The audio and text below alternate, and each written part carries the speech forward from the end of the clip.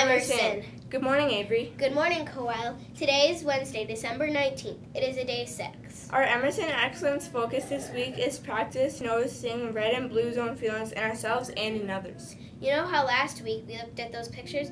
I think that helped me to see ways the body reacts to the feelings we are having inside. Could we do it again with this week's focus feelings? You bet. I happen to have a few pictures just lying around. Let's sort these to start. You know, for me, I am able to recognize feelings in myself, but in others it tends to be more difficult. Do you know of a way to help identify feelings in others? I remember we learned that sometimes we can tell how people are feeling by looking at their faces. Let's practice with some faces.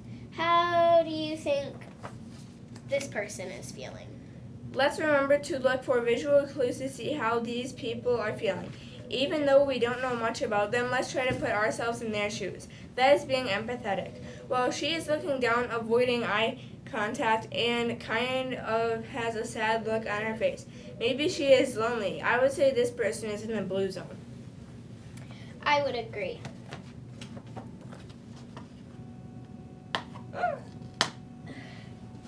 Same thing. Wait. Right, how about this one? Same thing. He looks sad too. Even in cartoons, you can recognize how they are feeling by their body language and facial expressions. This boy's eyes are looking down. His lips are frowning. The way he is trying to shrink into a ball is also a good indicator that he may be in the blue zone.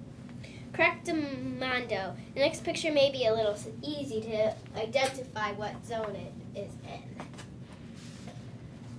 But I'm wondering what I should do when I see someone that looks like this. That is a good question. Yes, I would think he is in the red zone because of his physical stance. He looks ready to fight. His eyebrows are narrowed, his eyes are squinting, and his mouth is tightened. I am wondering, what do you do when I see someone who looks like this? Do you have any suggestions? I would definitely get some adult help. They are trained to help students who are displaying these types of emotions. We as students are not. Leave it to the professionals. Thanks. Good advice. Lastly, we have one more picture to sort into the correct zone. Do you suppose it may be another red zone? Why would you think that? Well, because last week we had a 2 for each zone, and today we already have 2 in blue. I would guess it is a red zone without even seeing the picture. Well, what if I showed you this picture? It is going to be hard to look at their facial expressions, but try your best. I was right. I feel like these two may have been arguing, kind of like that NFL coach was with the referees last night. They are not respecting each other's space. They appear to be yelling and using some hand gestures. I would say red. Again, this looks like way too much for a kid to handle.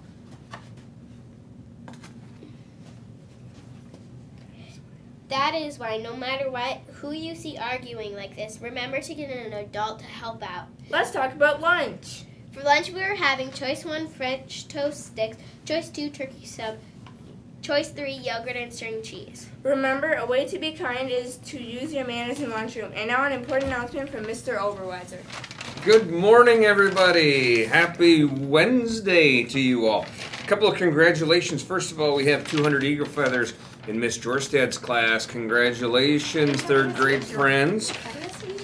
And lastly, we have 200 Eagle Feathers to, again, third grade, Miss Ryan's Superstars. So congratulations, everyone. Keep up the great work. Girls, back to you. Thanks. How about the birthdays, Coel? Yep, a happy birthday to Emmett in 5th grade and also Orion in 5th grade. Any half birthdays? Yep, a half birthday to Nevaeh in 1st grade. Remember to be respectful, responsible, and safe too, and make Emerson an excellent place to be. Now please stand for the pledge. I pledge allegiance to the flag of the United States of America and to the republic for which it stands, one nation, under God, indivisible, with liberty and justice for all. Remember, It is a great day to be kind.